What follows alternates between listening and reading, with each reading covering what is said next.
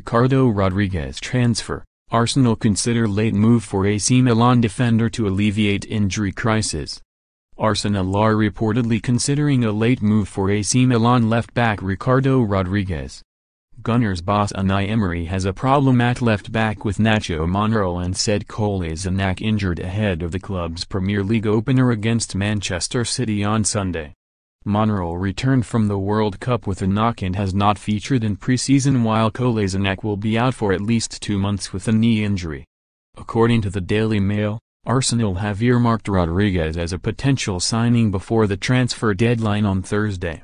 But Milan would hold out for £30 million for the 25-year-old who only joined the Serie A club last summer from Wolfsburg.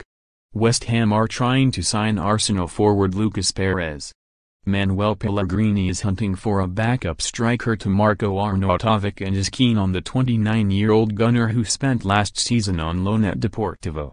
Perez joined Arsenal for £17.1 million in the summer of 2016 and went on to score 7 goals in 21 appearances in his debut campaign. He was farmed out on loan by Arsene Wenger, however, and will not be part of Unai Emery's plans for the coming season. Sporting Lisbon have registered an interest in £5M rated Perez, but the Spaniard is believed to be keen to remain in England, and a move to West Ham will see Pellegrini take his summer spending close to £100 million. Read more here. Arsenal fans were left thoroughly impressed by Stefan Lichtsteiner's first appearance in a Gunner shirt on Saturday night. The 34-year-old joined from Juventus on a free transfer earlier this summer and is expected to be used as a squad player for the upcoming season.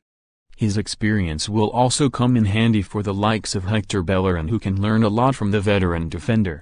And Lichtsteiner outlined exactly the type of player he will be for Arsenal this season, with a display of no-nonsense defending against Lazio.